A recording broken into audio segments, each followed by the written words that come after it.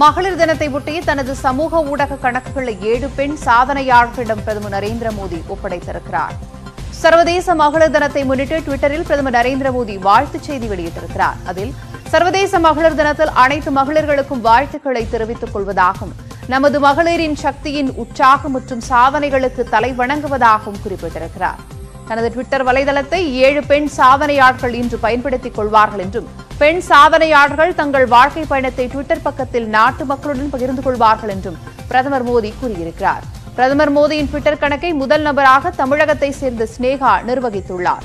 Food bank மூலம் சென்னையில் ஆதரவற்றவர்களுக்கு உணவு வழங்கி வரும் ஸ்னேகா சமூக பணிகள் குறித்த வீடியோவையும் கருத்துக்களையும் பதிவிட்டிருக்கிறார். ஆதரவற்றவர்களுக்கு உணவு வழங்கும் போது தனக்கான அதிகாரம் கிடைக்கிறது என்றும் தன்னுடன் பெண்கள் சிலர் கைகோர்க்க ஊக்குவிக்க விரும்புகிறேன் என்றும் அவர் கூறியிருக்கிறார். குறைந்தது ஒரு ஏழைக்காவது உணவளிக்க வேண்டும் என்பது தனது விருப்பம் என குறிப்பிட்டுள்ள ஸ்னேகா பசியில்லாத உலகை உருவாக்குவதில் அனைவரும் பங்களிக்க வேண்டும் எனவும் கேட்டுக் கொண்டிருக்கிறார். ஸ்னேகாவை போன்று மற்ற 6 மகளிர் சாதனையாளர்கள் பிரதமர் நரேந்திர மோடியின் ட்விட்டர், முகநூல், இன்ஸ்டாகிராம், யூடியூப் வலைதளத்தை பயன்படுத்தி வீடியோவையும் கருத்துக்களையும் வெளியிட்டு வருகிறார்கள். இதை பார்த்து ஆயிரக்கணக்கானோர் ரீட்வீட் செய்து மகளிர் தின வாழ்த்துக்களையும் சாதனைகளையும் பகிர்ந்து வருகிறார்கள். பிரதமர் மோடியின் சமூக வலைதள கணக்கை